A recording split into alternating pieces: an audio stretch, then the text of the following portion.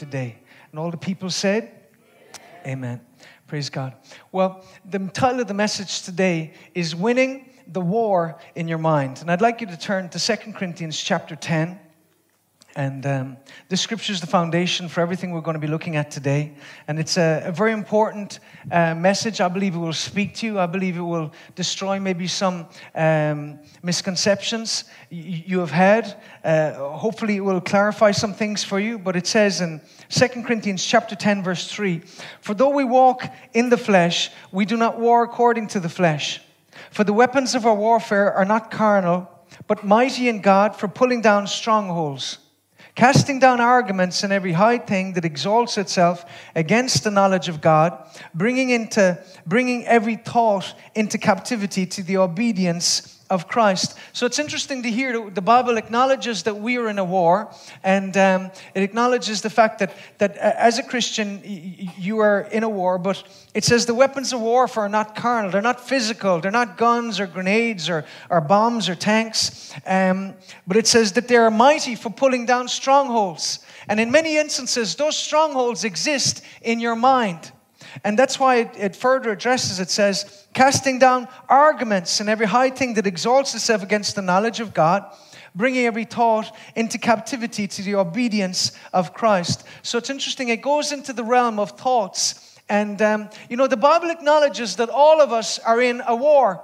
Whether you realize it or not, there is a battle for your brain. And you see, this is the thing. Hell, if it cannot have your heart, it will settle for your head. Amen? Because again, if you're born again, hell can't have your heart. But hell can still have your head. You can be born again, praying in tongues, washed in the blood, and yet hell has a grip on your head. And this is why this message is very, very important to you, because there is a literal war on your mind. You know, many of you are under assault even right now. You look good, you got your hair done, you're wearing your Sunday best, but inside you're hanging on for dear life. Your life has become a roller coaster of toxic thoughts and emotions. And you're fighting a losing battle to maintain a semblance of control. You see, many of you are in a battle right now, a battle maybe for your marriage or for your family. Some of you are actually battling for your own sanity. You see, Satan wants to take you out. And what you do with your mind will, in a very large part, determine whether or not he is successful in his plan to destroy you and your family. And this is the thing. Because it's an invisible war, sometimes we are not as aware of it as we should. Because while it can't be seen, it sure can be felt. And this is a war, like I said, it can't be seen with our eyes. But again, it's real nonetheless. You know, this is the thing. All of us struggle in our minds. You know, hopelessness, despair, and negativity. These are all hallmarks of a society under siege. We're living right now in a society that is under siege. You know, many times we come under attack in the arena of our mind and we don't even realize it. Amen? You're sitting there with your Bible in your hand. You say amen at the right time, but you can't even think straight because your mind is literally being bombarded with thoughts even as you're sitting there. Your soul is under siege. Under siege from the voices that only you can hear in your head. Nobody else hears those voices but you do. Those voices that say to you things like, you're going to lose everything. Your marriage is not going to make it. You're going to die young just like your father. Your kids will never come back to God. You're never going to get out of debt. You're never going to find love. You're never going to own your own home. You know, voices that say things like that. Say things like, it's not going to happen for you. You're never going to find true love. You might as well give up. You know, the consultant said you've only 6 months left to live. The bank are going to foreclose and there's nothing you can do about it. You see, none of us are exempt from this battle. The battle in our brain. And again, you may respond by saying, well, I just thought I was down. That's just the way I am. I'm Irish, so I'm naturally negative. I have a tendency towards being negative. Well, I'm just honest. I'm just pragmatic. I just like to say it as it is. Or I'm just a worrier. No, you're a warrior. 2 Timothy chapter 2 and verse 3 says, thou therefore endure hardness as a good soldier of Jesus Christ.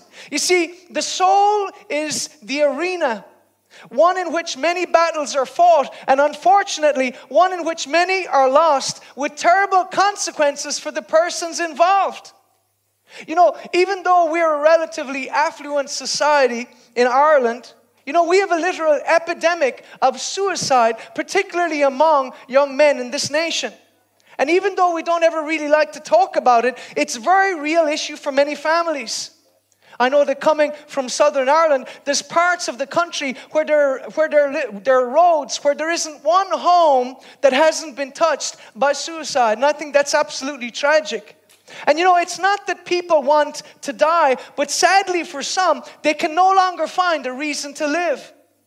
And I sometimes wonder how many of these precious people filled, you know, with so much potential and an ability, you know, they tragically ended their lives long before their time, simply because they were ignorant of the fact that they were in a battle. Hosea 4 verse 6 says, my people are destroyed through lack of knowledge. You know, they were ignorant of the fact that their mind was under attack. Their soul was under siege. And they were ignorant of the fact that the voice that was whispering into their ears was not that of their own mind. Rather, it was that of the enemy of their soul, Satan.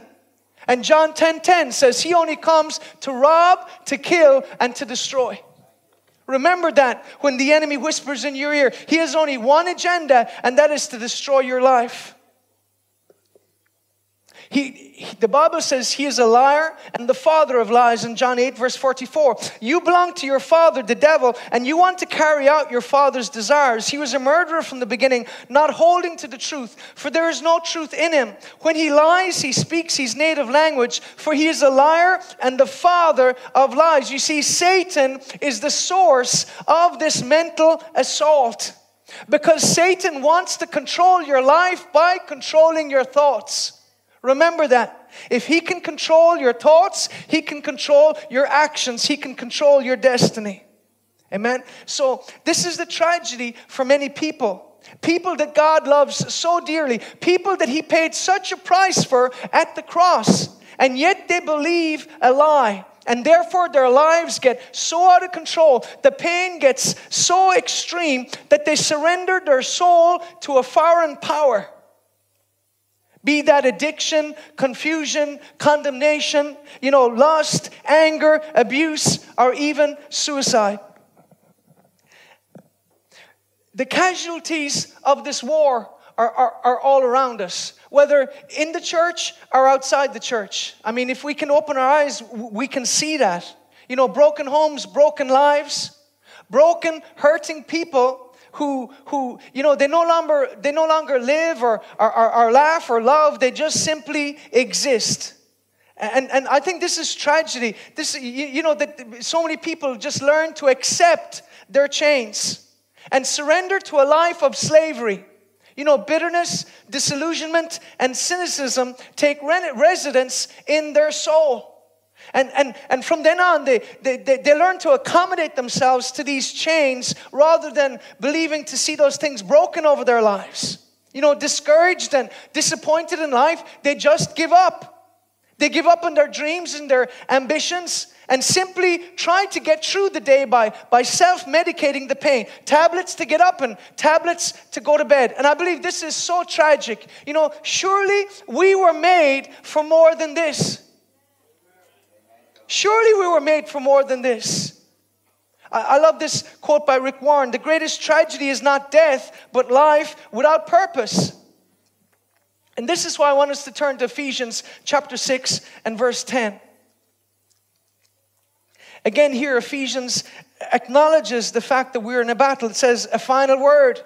Be strong in the Lord and in his mighty power. Put on all God's armor so that you'll be able to stand firm against all the strategies of the devil. For we're not fighting against flesh and blood enemies, but against evil rulers and authorities of the unseen world, against mighty powers in this dark world, and against evil spirits in the heavenly places. Therefore put on God's piece of armor. Therefore put on every piece of God's armor so you'll be able to resist the enemy in the time of evil. Then after the battle, you will still be standing firm. Stand your ground, putting on the belt of truth and the body armor of God's righteousness. For shoes, put on the peace that comes from the good news so that you'll be fully prepared. In addition to all these, hold up the shield of faith to stop the fiery darts, arrows of the devil. Put on salvation as your helmet and take the sword of the Spirit, which is the word of God. It's interesting, it addresses the helmet which covers your head. But here, Ephesians 6 clearly acknowledges that we are in a battle. And it also shows that while the source of this demonic attack against our lives is always spiritual in nature, I believe it also acknowledges the fact that the gateway in many instances to these spiritual attacks comes through the mind. Amen? So, it's the mind, that these oppressive, occupying powers enter into your lives. Many instances, it is through the realm of the soul. When the Bible refers to the soul, it refers your mind, your will, your emotions. So again, your mind is important. And I appreciate this as a Pentecostal church. We pray in tongues and that's wonderful. But sometimes we focus so much on the spiritual that we neglect the soul. Your mind matters. I think it's important to understand that. Amen? So, again, remember, Satan only comes with one purpose in mind: to rob, to kill, to destroy. And this is the sad thing. Like I said, sometimes in church, we tend to focus and emphasize the spirit so much that we neglect the arena of the soul. And I could follow on by saying the body. It's important. Look after your body as well, but I know that wouldn't go over well in a spirit-filled church. Everything is sin except for eating fried chicken. So let's not go there. Let's just deal with one at a time. But you are a spirit, a soul, and a body. This is the important thing. There's more to you than just the material. Because if that was the case, when you die, the cessation of life would be the cessation of your existence. But we know that reading the Bible, that is not the case. Amen. 1 Thessalonians 5:23 says, I pray God your whole spirit and soul and body be preserved. You must look after all three parts of your being. Amen. That's why balance isn't a bad word. Therefore, we must not neglect the soul if we want to walk in victory. But are there any secrets to win the battles that we face? Is there any solution to our struggle? Today we're going to study what the Bible has to say about winning the war that exists in and on your mind. Fact is, I took a lot of time thinking about, for the title, should I say winning the war in your mind or winning the war on your mind? And the reality is I could have used either, because there's a war in your mind, there's also a war on your mind. Amen? So, anyway, this is the thing. The God who created your mind also holds the secret to a life filled with joy and a mind that is at perfect peace, no matter what is going on or what is going wrong around you. Isaiah 26:3, him will you keep in perfect peace whose mind is stayed on thee. So if you want to walk in peace, your mind is absolutely crucial. So today, let's look at some keys to winning the war on your mind. And the first one is this: your faith. Hebrews 11 verse 1 says, now faith is the substance of things hoped for, the evidence of things not seen. Hebrews 11:6, without faith, it's impossible to please God. It doesn't say difficult, it's impossible. Romans 10 and verse 17, now faith comes by hearing, and hearing by the word of God. Sadly, even though we have so much information and education and technology and opportunity, in many respects, faith is the factor that is overlooked by our generation. And again, our generation is facing a literal epidemic of mental illness. But in many instances, the only solution that the medical profession has is to medicate it. but they're not actually dealing with the core issue. And I think this is important to understand. To be victorious, we must deal with the cause and not just the symptoms. And, firstly, let me clarify. I believe that God is a healer. And He doesn't care how you get healed, whether through medicine or through prayer. It's all from Him. Okay? So you don't stop taking your medicine just because you believe it might not be in faith. Let me repeat. God wants you well. And He doesn't care how we receive it. Amen? So it all comes from Him. I absolutely believe that He uses doctors to heal just as He uses faith and prayer. And in many instances, He will work through both. Amen? Because ultimately, all healing is from heaven. How many of you believe that? How many of you believe God's a healer? I think it's important. Ultimately, all healing is from heaven. All healing is divine in its source. Because Exodus 15:26 says, He said to you, if you listen carefully to the Lord your God and do what is right in His eyes, if you pay attention to His commands and keep all His decrees, I will not bring on you any of the diseases I brought on the Egyptians, for I am the Lord who heals you. Another version says, I am the Lord, your healer. So we must understand that God has revealed Himself as a healer. He wants you well. Amen? And this healing that we see in Exodus is not just, healing of your mind or, your body. It's healing of every part of your being. And therefore, we have to understand it doesn't just apply to physical healing. It also the realm of the soul, which is relevant. Now, Matthew chapter 4 and verse 23, then Jesus went about all Galilee, teaching their synagogues, preaching the gospel of the kingdom, and healing all kinds of sickness and all kinds of disease among the people. Then His fame went throughout all Syria. They brought to Him all sick people who were afflicted with various diseases and torments, and those who were demon-possessed and epileptics and paralytics, and He healed them. And again in Matthew chapter 8, and He touched her hand, and the fever left her, and she rose and served them. When evening had come, they brought to Him many who were demon-possessed, and He cast out the spirits of the world and healed all who were sick, that it might be fulfilled what was spoken by Isaiah the prophet, saying, He Himself took our infirmities, bore our sicknesses. Matthew chapter 9, verse 35. Then Jesus went about all the cities and villages, teaching their synagogues, preaching the gospel of the kingdom, and healing every sickness and every disease among the people.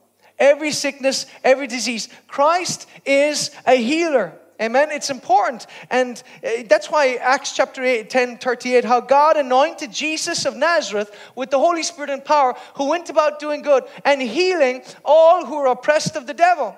Hebrews 13:8, Jesus Christ the same. So the ministry of Christ, in order to be the same, He still has to be healing today, just as He did 2,000 years ago.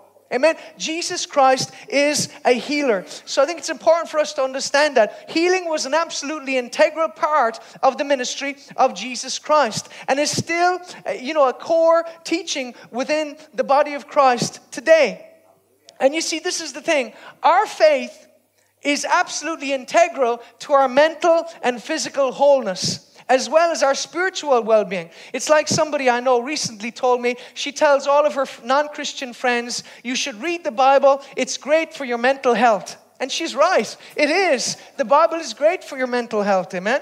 And and this is the reality, is many times we're struggling because we haven't been reading the Word of God. Amen? So, it's interesting that mental issues and all of the sicknesses and social, problems that are associated with it have been increasing in direct proportion to our society's rejection of faith in God and ignorance of the moral truths as taught in the Bible. U.S. President Ronald Reagan said this, within the covers of the Bible are the answers to all of the problems that men face. Do you believe that? Then why are you not reading it more? I'm just saying, if we believe this book contains the answers, why do we so many times just, veg out in front of a TV for hours, and we can go for days, if not weeks on end, without opening this book and saying, Lord, speak to me.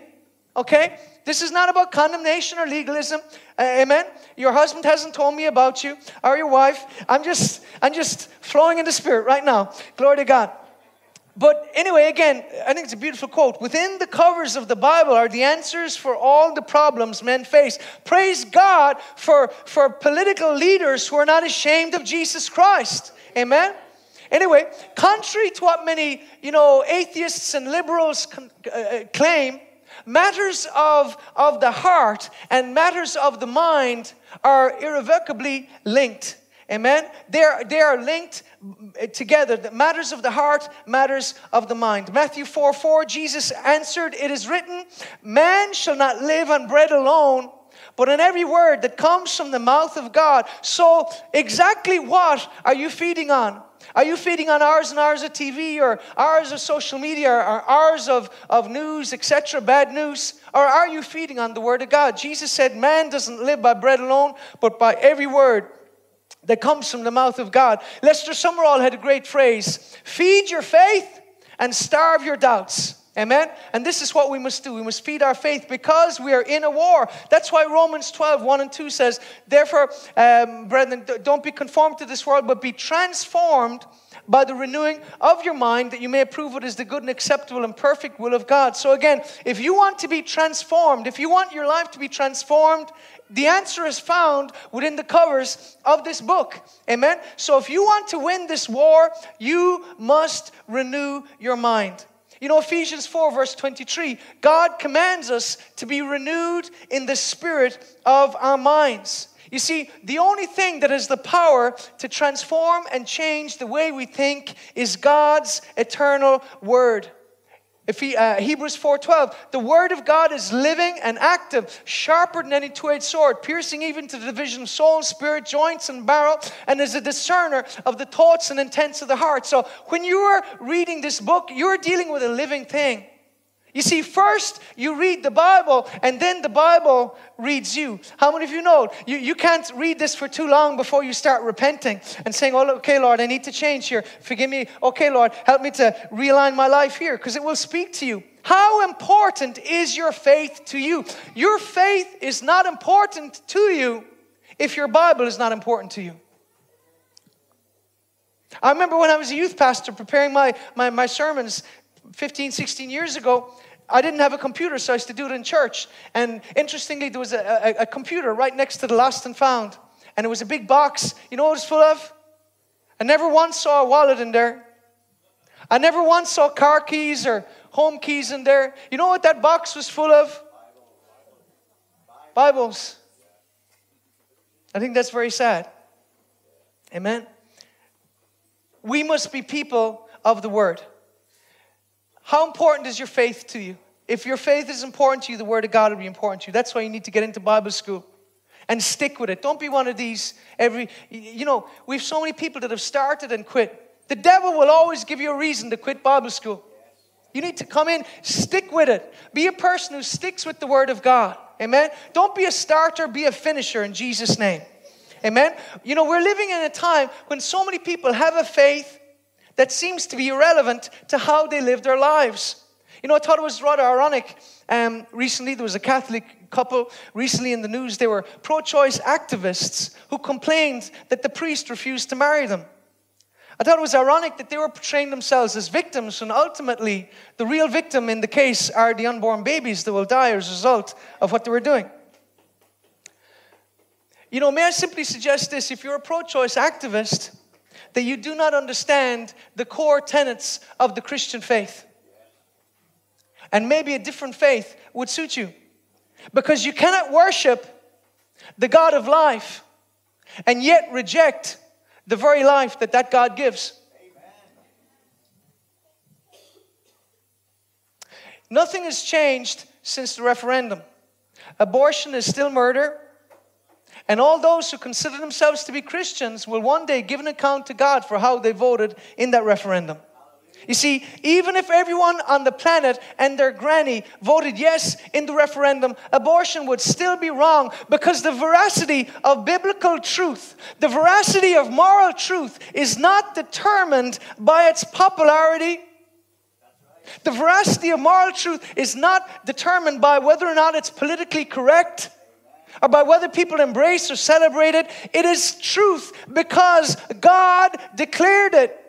And therefore, you can simply accept or reject it. It's simple as that.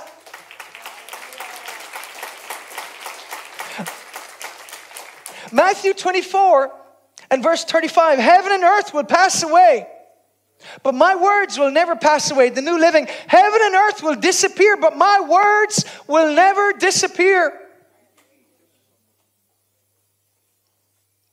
Your faith. Secondly, your focus. Luke 6:45, for out of the abundance of the heart, his mouth speaks. The NIV, a good man brings good things out of the good stored up in him, and an evil man brings evil things out of the evil stored up in his heart. For the mouth speaks what the heart is full of. Isn't that amazing?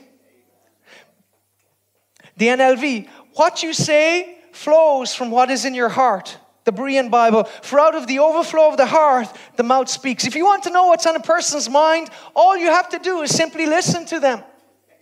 Because what's in their heart will eventually come out of their mouth. Some people, you realize within seconds, they're just full of negativity, unbelief, strife, bitterness, and anger because it comes out in the words they speak. All they can speak about is what the devil said, or what this person did to them, or what that person said about them, or why things won't work for them. And you know what I've discovered? It's almost impossible to get people like that healed because they don't listen. Amen? And Proverbs 18:21, death and life are in the power of the tongue, and they that love it shall eat the fruit thereof. You see, you can literally curse your life by the words you are speaking out of your mouth. This is why hell wants to control your thoughts. Because your words first begin as thoughts. And this is why you must refuse to think or talk negatively. Proverbs 24 and 23 and 7. As a man thinketh in his heart, so is he. Because as you see yourself, so shall you be, for good or for evil. Bruce Lee said this, what you habitually think largely determines what you will ultimately become. Isn't that a powerful quote? What you habitually think. And that should be rather sobering, considering, for some of us, what we habitually think about. Because if we're to be honest, many of us, what we habitually think upon is more negative than positive. And therefore, Proverbs 23:7, as he thinks in his heart, so is he. Can you see then why Satan fights so hard to control what we're thinking about? He wants to set the schedule. He wants you to focus on his thoughts, not on God's. He wants you to see yourself his way and not God's way. Philippians chapter 4, verse 8. And it says, finally, brethren, whatever things are true, whatever things are noble, whatever things are just, whatever things are pure, whatever things are lovely, whatever things are of good report, if there's any virtue, if there's anything praiseworthy, meditate on these things. So here the Bible tells us what to think about. Think on what's honest and what's pure and what's lovely and what's good report. Don't be meditating on the devil's bad report. You see, for many of us, it's time to change the channel. Einstein said it's the height of insanity to keep doing the same thing and expect a different result. If we keep thinking the same way, we're going to keep getting the same results. And if you're not happy with where you are right now, maybe it's time to make an adjustment in your thinking. Amen. It's time to cut your subscription to the negativity channel. It's time to get rid of the poverty channel. Amen. The depression channel, the fear or failure channel. It's time for a new focus in your life. Napoleon Hill said this, opportunity often comes disguised in the form of misfortune or temporary defeat. The Irish playwright Oscar Wilde, we're all in the gutter, but some of us are looking at the stars. You see, you can't always choose your circumstances, but you can always choose your focus. Like I said, like Oscar Wilde, you may be flat on your back, but you know what? Look up at the stars. Dream of a better tomorrow. Dare to dream that God could do something in your life. Your focus is very important. We must fight to maintain a positive attitude and perspective on our lives. Amen? Because ultimately, what you focus on is going to be what you hit. Where you focus will determine where you go. You see, sometimes in life you win, And sometimes you learn. And you need to have that attitude. Don't be a person that gives into despair just because things don't work out. Sometimes you win. Sometimes you learn. Good experience, bad experience, you can chalk it all down to experience. Amen? Hallelujah. So I think it's important to do that. Get up, dust yourself off, and go again in Jesus' name. I like this quote by Candace Owens. She said this: the motivation to succeed is what you give up when you commit to a victim mentality. You can't be a winner at life if you're a loser in your own head. She's an amazing young lady, but I think that's a tremendous quote. You can't be a winner in life if you're a loser in your own head. Is your mind focused on past failures, present struggles, or future possibilities? The choice is yours. You need to dare to dream. Or even better still, dare to believe. Mark 9:23, if you can believe, all things are possible to those who believe. This is what Jesus said, amen? So again, 2 Corinthians 1:20, all the promises of God in Him are yes, and in Him, amen. Focus on His promises and on your possibilities and not on your past or your problems. Psalm 23:3, He restores my soul. You see, if you will focus on the shepherd, He will heal your soul. Refuse to be a victim in life. Amen? You can't always choose what happens, but you can choose to not be a victim in Jesus' name. Psalm 5:1, give ear to my words, O Lord. Consider my meditation. Give heed to the voice of my cry, my King and my God. For to you I will pray. My voice you will hear in the morning, O Lord. In the morning I will direct it to you, and I will look up. I will look up. There was an old ad back in the 80s for Aer Lingus. Look up, it's Aer Lingus.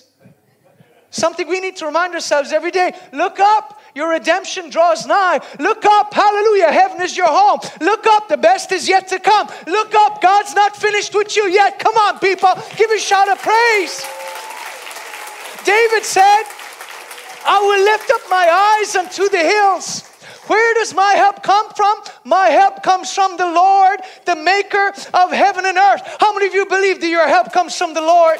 Come on, people. The Lord is your helper. You can't fail. You may go through some storms. You may get knocked down every now and then. But each time you get up and say, thank you, Lord. You are my helper. I can't fail. Your hand is on my life. I'm purchased with your blood. Heaven is my home. Jesus is my Lord. The best is yet to come. Glory to Jesus. The best is yet to come. And I will look up. David understood the secret of success. Focus on God. He says, when the day starts, I'm going to look up. Hallelujah. Focus on God. You start your day with Him. You continue your day with Him. And you finish your day with Him. In Jesus' name. Numbers 21:4. As they journeyed from Mount Hor by the way of the Red Sea, it says the soul of the people was much discouraged because of the way. You see, discouragement can get a grip on your mind. That's why you got to fight negativity. You got to fight discouragement. Don't let that thing get a grip, because the Bible says because they were discouraged, snakes came in and started biting them. And again, if we give in to discouragement, we're opening the door to demonic oppression. Psalm 42:5, David said, why, my soul, are you downcast? Why so disturbed within me? Put your hope in God, for I will yet praise Him, my Savior and my God. David understood that he had a part to play if he wanted to walk in victory.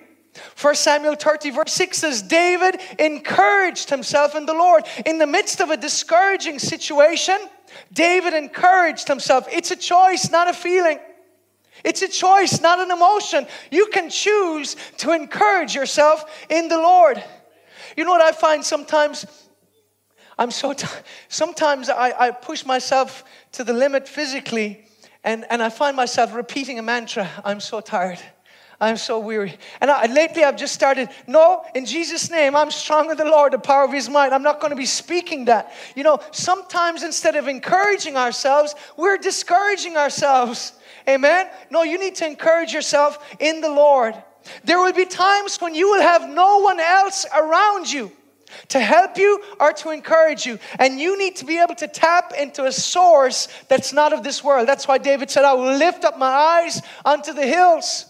He said, David understood his help didn't come from government or from his qualifications or from anybody else. He knew the source of his strength was the Lord, his God. Amen. And that's why 1 Samuel chapter 17 and verse 30, David said, is there not a cause? When Eliab, his brother, accused him, he said, is there not a cause? And it says he turned from him. And this is a skill that every person needs to develop if you want to win the war in your mind. If you want to be a winner and not a loser, you got to know when to turn. You got to know when to turn and who to turn from. You see, David turned away from his brother. He had already learned about the power of focus even as a young boy. He realized that you can't listen to certain people if you want to fulfill your destiny. Amen. If you listen to some people, they will kill your dreams. It says he turned away. And you have to be able to do this. And this is why, just like Jesus, it's appropriate at times to turn away. Mark 5:36, Amplified. Overhearing, but ignoring what they said. Jesus said to the ruler of the synagogue, do not be seized with alarm and struck with fear. Only keep on believing. You see, success in life is not just about what you focus on, but on what you choose to ignore. Amen? You must focus on the future and not on the past. Overhearing but ignoring. There are some things you won't be able to help overhearing, but you can choose to ignore. You can choose to ignore that voice in your head that says your marriage is over. You can choose to ignore that voice in your head that says you're going to die young like your father or whatever else the enemy is trying to say to you. You have to know when to turn from the voices that are not according to God's destiny for your life. Learn to ignore the voices that tell you you're too old. It won't happen. You know, listen, you can't win the war on your mind if you insist on listening to every voice and opinion. Numbers chapter 13.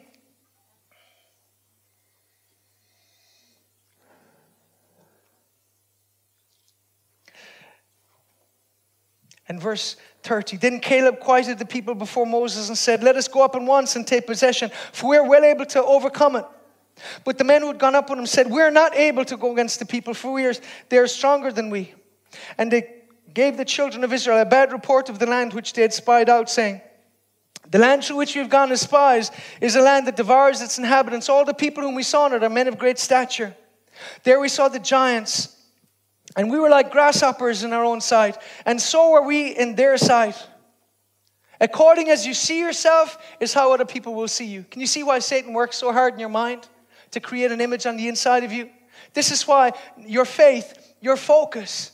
You see, what they heard discouraged them. And who you listen to could be life or death. Let me say this as your pastor. I don't care how knowledgeable a preacher is about a certain subject, or how well he talks, or how well qualified. If he or she doesn't believe in the baptism of the Spirit and healing and miracles, it will hinder your faith. I love apologists, and I love people who can intelligently articulate the gospel. The problem with listening to some of that is many of them mock the baptism of the Spirit. Many of them don't believe in miracles and healing. And therefore, if you're listening to that stuff, it will kill your faith.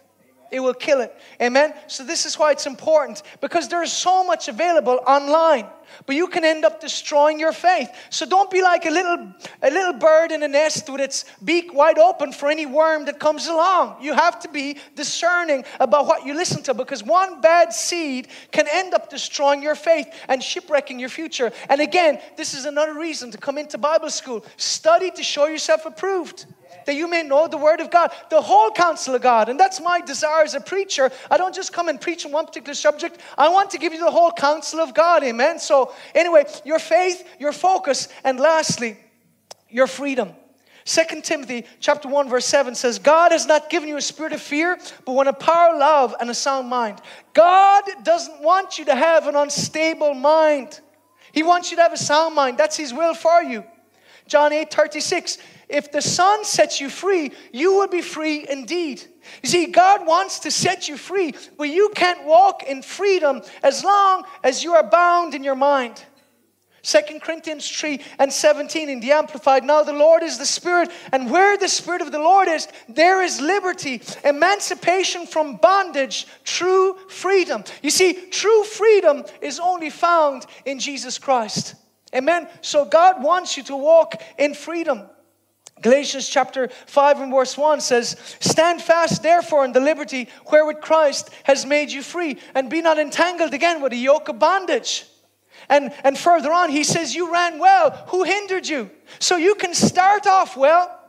It's Sunday with our school, Friday with our school sports, and they had a father's race, but because it was so hot, the guy was on the speaker. He didn't realize he was being overheard. He was saying to somebody could have cardiac arrest. So they decided, instead of the 100-meter father's race, which is usually very intense because men were very competitive, you know, and we still like to think we have it going on, even in our middle age. And so they decided to change it from a 100-meter sprint to a 25-meter sack race. I was like, that's so pathetic. But I couldn't resist it. So I said, okay, that's what the competition is. I'm getting in the sack and I'm ready. And I'm revving up. And I remember the thing went, and I just started, I went out in front of everybody. I was flying for about 5 feet, and then I don't know what happened. I tripped over my feet or something, and I came down. But it was just very funny because my legs went out, and I knocked about 4 or 5 other guys. They fell down over me. So it was very humiliating. I really felt I had it in me to win the sack race, but I tripped up. And that's the way a lot of Christians are. You start well, and you're so full of it, you're excited, but you trip over yourself, and before you know it, you're flat in your face. So here the Bible says, stand fast in the liberty by which Christ has made us free. Stay free. It's not enough to get free. Stay free in Jesus' name. God wants you to stay free. Maintain your freedom. Don't get caught up in legalism or religiosity. It's funny. So many times we come out of religion, and many Christians just end up going into another religion. It's just called Pentecostalism or evangelicalism or whatever else, but it's just religious. God doesn't want you. Jesus didn't come to give you religion. He said, I've come that you would have life. Amen. Glory to God. So again, it's not enough to get free. You must stay free. But ultimately, our freedom is found in Christ. That's why 1 Corinthians chapter 2 and verse 16, I want to read it here in the Amplified.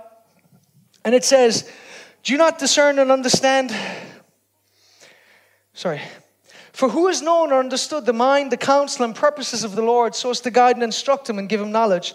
But we have the mind of Christ, the Messiah, and do hold the thoughts, feelings, and purposes of his heart. The Bible says that you have the mind of Christ. Amen. The mind of Christ isn't obsessed, depressed, deceived, distracted, or confused. So if you are any of those things, you don't have the mind of Christ in that area of your life. Amen. But Pastor John, this is my cross to bear. My sickness, my past, my husband. Let me make it clear. Your husband is not your cross to bear. He may need some work. God's working on all of us, but it's not biblical. Jesus Christ is the only one that carried the cross, and he did enough. Amen. He did enough. Isaiah 55:7, let the wicked forsake his way, and the unrighteous man his thoughts. Let him return to the Lord, and he will have mercy on him. To our God, he will abundantly pardon. You see, clearly the Bible teaches that unrighteous acts originate from unrighteous thoughts. You know, it's obvious the unrighteous man is unrighteous because of the thoughts that he's indulged in and yielded to. And you see, that's why the Bible says in Isaiah chapter 55, it says, for my thoughts are not your thoughts, neither are my ways your ways. For as the heaven is high above the earth, so are my thoughts above your thoughts, my ways than your ways. This is why we come to the Word of God, because it is the higher way. Amen. It is the higher wisdom. Amen. It's not from this world. It's the higher law. It's the narrow path that Jesus spoke about. You see, God's words contain God's thoughts. And so, if you want to learn to think like God, you must read the Bible for yourself. Take time to become acquainted with how He thinks, and your life will change forever. You see, you will discover a joy and a freedom that's not from this world, it's from heaven. Philippians 4:7, and let the peace of God guard your heart and mind. You see, there will be a battle in these uncertain days to have that peace. Let the peace of God guard your heart and mind, but will be a battle to walk in it, particularly because of what I call the Me Too mentality. You know, my opinion, that whole movement is not about respect, progress, healing, or equality, but rather control. Because, you know, for years, Hollywood mocked and subverted family values. For years, they glamorized, betrayal, perversion, and violence. But suddenly, they become the moral conscience of the world. Sorry, I'm not buying it. I'm not buying it. You know, Meryl Streep, in the Golden Globe is giving this big, speech about women's rights and how women are oppressed. The very same woman who is an abortion activist. You're speaking about women's rights? Let me tell you about women's rights. There's millions of babies aborted all around the world every year in the name of abortion, in the name of women's rights, and many of them are women. You know, a recent video during the referendum, an African lady talking about men know your place, referring to Irish people, all Irish people as racist. And men to know their place. You know, for nearly 30 years, some of my dearest friends have been from Africa. So I knew that she was not the norm. But I felt sad for the way that she reflected. Because as I watched, this lady speak, I said to myself, you know what? The KKK could not have done a better recruitment video than this woman. And that's why I call it the Me Too mentality, because whether it's racism or equality, you will invariably find whatever you are looking for. If you're looking for sexism or racism or inequality, you will literally see it everywhere. And even if you don't find it, you will end up creating it, just like that lady. You see, all of these various ideas, and I'm still dealing with the arena of the mind, because let me say something. As the church, so many times we don't talk about the real stuff that is happening and the real war that is on your mind. And whether you realize it or not, they refer to TV as programming for a reason. There is an agenda to program your mind. There is an agenda to program the way you think. And that's why, you know what, I refuse to do a 15-minute sermon, because these issues are too big. These issues are too big to just gloss over. They need to be dealt with. Amen. All of these various liberal ideologies have simply become a vehicle for promoting Marxism. But instead of the battle being between rich and poor, the battle is now between oppressor and oppressed. And that's why we have victimhood, Olympics, where each person and each group is vying to see who's the most victimized. Let me tell you something about victimization. In this nation, a little over 100 years ago, 1 million people starved to death. But we're not victims because we're not living back then. And I can't claim brownie points because of that. We got to get over trying to live in the past. If we insist on living in the past, we will never make any progress as a society. We will just implode. And that's good preaching, whether you like it or not. You see, it's new packaging, but it's the same agenda. The destruction and the subversion of the Western world and the enslavement of its peoples. Matthew 24:4, Jesus said, watch out that no one deceives you. New Living. Jesus said, don't let anyone mislead you. English Standard. See that no one leads you astray. One of the characteristics of the end times will be deception. This is why you got to read this book for yourself. You got to know what it says. Don't be taking your information just from the mainstream media. You got to read the Bible and see what it says. Sadly, many people have been taken in by this, even within the church. Personally, let me say this. I believe feminism is a trap for hurt and lonely women. As I watched that video, and I say lonely because as I watched that video, I said to myself, what kind of self-respecting man would hang out with an angry woman like that?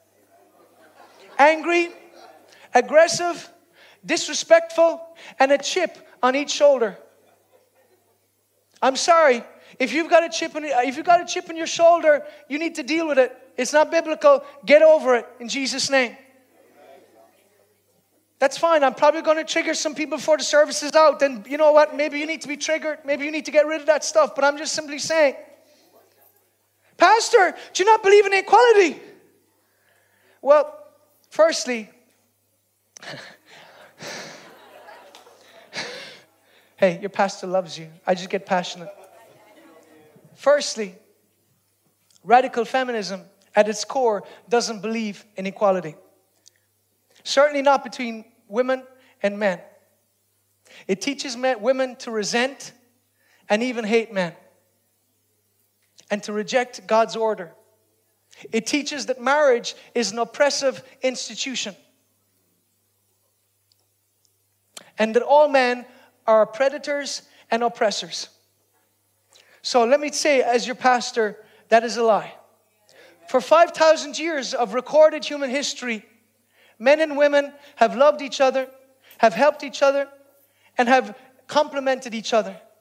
Yes, God made us equal, but God made us different. And we're living in a generation right now that has decided, because of ideology, to reject God-given distinctions and differences in the name of equality. And it's unbiblical. You know, ironically, neither do they believe in equality among women.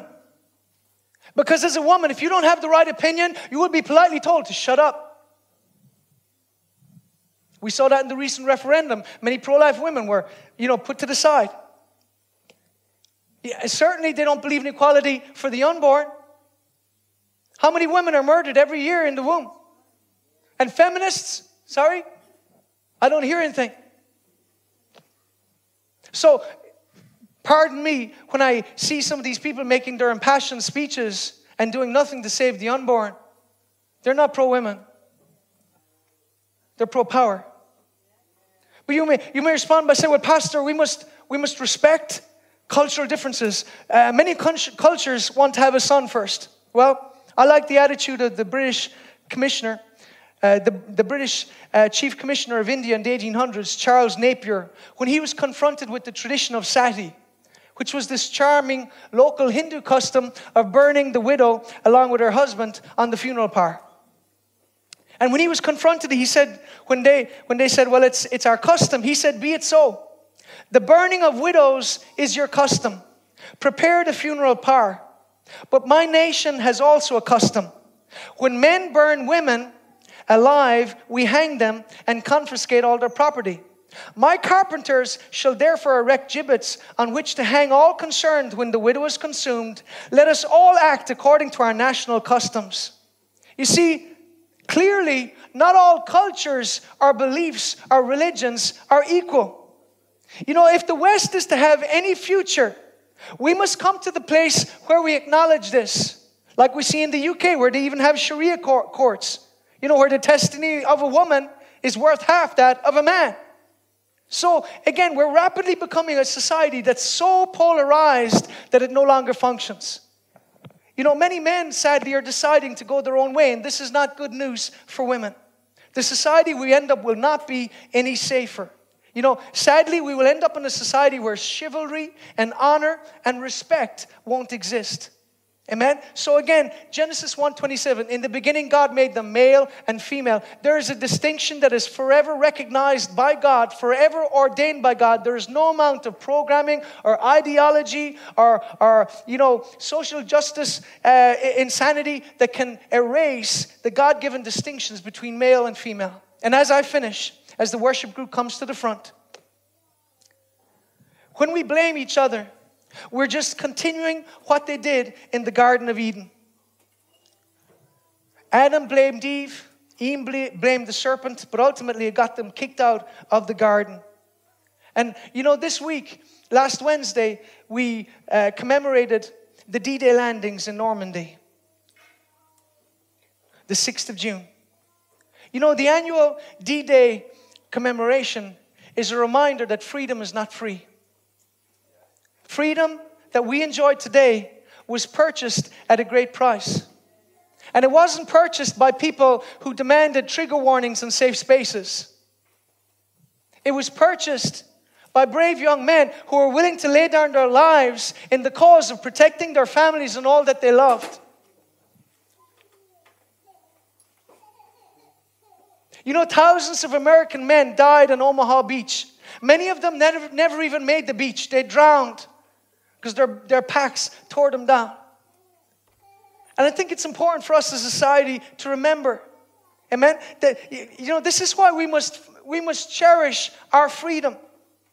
And this is why, you know, all of the leftist movement, whether you're talking about social justice, environmentalism, Antifa, you know, Black Lives Matter, feminism, they all simply bow down to one thing, and that is control. Revelations 13:8, it says, He causeth all to take a mark on their hand and their head, that no one can buy or sell unless they have the mark of the beast and the number of his name, 666. You might say, John, this is a strange finish to the message. Well, I believe there's a sobriety to the freedom we enjoy. Because right now, there are those who have an agenda to take it away. And that's why maybe my sermons are a little longer, but I'm also conscious of this. The time may come where I don't have the freedom to preach the gospel. Do you know there's nations in the world where you cannot preach the gospel? We must show appreciation for the freedom that we have. The Antichrist spirit is one where freedom is taken away. Amen? Our culture needs to change. But I believe it's the church that must lead the way. You know, when we talk about that horrible tradition of sati, of burning the widows, do you know who led the way? Christian missionaries like William Carey, British Christian missionaries, led the way in confronting this practice. They didn't take the attitude, well, you know, we must respect your culture, we must respect your religion. No, they came in there and said, no, that is wrong. There is an objective standard that applies to all people. And they went in there without apology and preached the gospel of Jesus Christ. Repent and believe the gospel. That is our message as the church. And we must come to the place where we recognize that, you know, all of these side issues, that we don't get drawn into them, but that we keep the core thing, which is to preach the gospel. Repent and believe the gospel. You must be born again.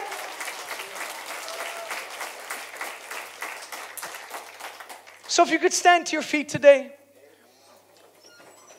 Oh, Father, I just thank you for your presence here right now in Jesus' name. Thank you, Lord, that you love all people. Thank you that you love us enough.